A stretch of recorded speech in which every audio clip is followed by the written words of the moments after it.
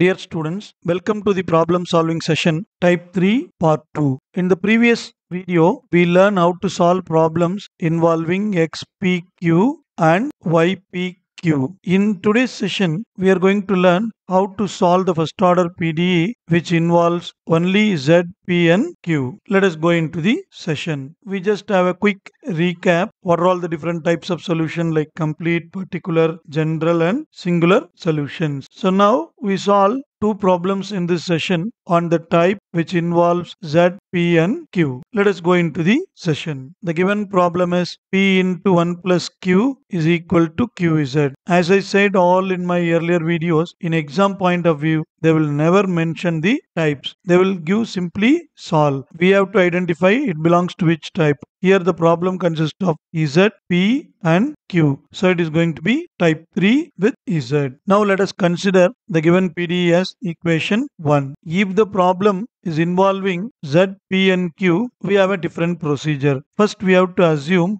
Z is a function of U and we are going to assume U is X plus AY. Now differentiating U partially with respect to X, we get 1 and U partially with respect to Y, we get A. But our ultimate aim is to find the solution for equation 1. So my P is dou Z by dou X. We can rewrite this as dz by du and dou U by dou X because Z is a function of U and U is related with X plus AY. So I can replace this value as 1. Therefore, P is equal to dz by du. Next, similarly, we can find Q. Q is equal to dou Z by dou Y. I can rewrite this as dz by du because Z is a function of U and then U is a function of X and Y. So I am writing dou U by dou Y. Now we know that dou U by dou Y is A. Therefore Q is equal to A into dz by du. So now we found P is simply dz by du and Q is A into dz by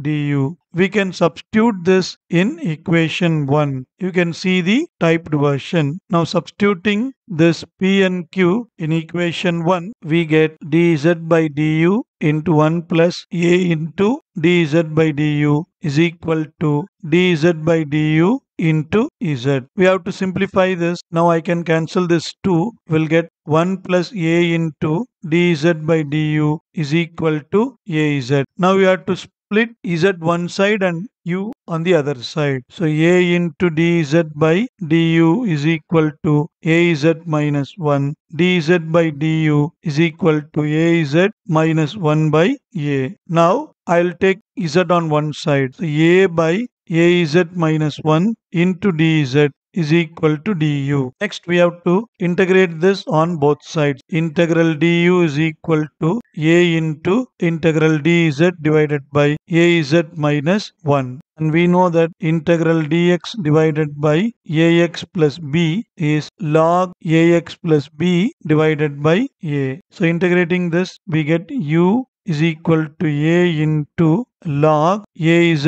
minus 1 divided by A plus C. Now I can cancel this A. We get U is equal to log AZ minus 1 plus C. And we know U is equal to X plus AY. Substituting this here, we get the complete solution. X plus AY is equal to log AZ minus 1 plus C. Here we have only two arbitrary constants, that is A and C. The given problem is of the form Z is equal to f of x comma y. It has two independent variables. So for two independent variables we have two arbitrary constants A and C. Therefore this is my complete solution. And it is very easy to find the singular solution and general solution. When you differentiate the complete solution with respect to C partially we get 1, but for singular solution we have the conditions dou Z by dou A is equal to 0 and dou Z by dou C equal to 0. Therefore singular solution does not exist. We can directly write for both type 1 and type 3 singular solution does not exist, and we have to find the general solution. For this I am going to assume C is equal to phi of A, and substituting in complete solution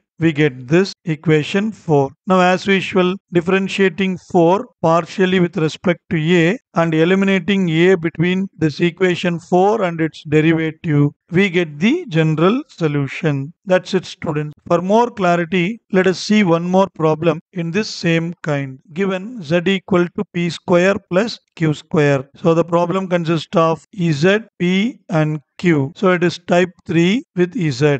Now let us take the given equation as equation 1. It involves z, p and q. Therefore, I am going to say z is a function of some u, where u is equal to x plus ay. That is, u is a function of x and y. Therefore, we get dou u by dou x is equal to 1. Dou u by dou y is equal to a. Now my aim is to solve the given equation. So I want to find p and q in terms of u. P is dou z by dou x. Since z is a function of u, I can write this as dz by du into dou u by dou x, because u is a function of both x and y. And we know that dou u by dou x is nothing but 1. So we get p is equal to dz by du. Similarly, if I write for q, we have dou u by dou y is a. So I can get q is equal to a into dz by du. Now substitute both